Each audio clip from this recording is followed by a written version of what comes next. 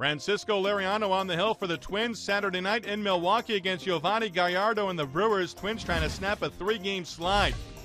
Top two, 2 on, 2 outs. Ben Revere slaps one the opposite way toward short. It goes off Yuniesky Betancourt. Jason Repko around third coming in to score. And the Twins on top 1-0. Bottom 3, 1 on. Carlos Gomez, former Twin, standing in against Francisco Liriano. Gomez into left field. That ball's well hit. That one's got a chance to go. And it's gone! Carlos Gomez, the Twins killer. A 2-run homer, and the Brewers have the lead in the 3rd inning. Gomez is 5th on the season. Milwaukee not done. Later in the frame, Ryan Braun singles into right center field. Ben Revere will misplay the ball. Ricky Weeks will come in to score, and so will Corey Hart.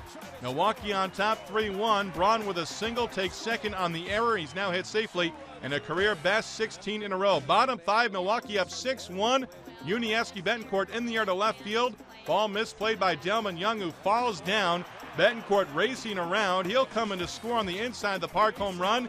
His 5th home run on the season for the Brewers. Young, meanwhile, injuring his right ankle on the play, looks serious. X-rays after the game proving negative. He ended up with a sprained right ankle, had to be taken off on the cart.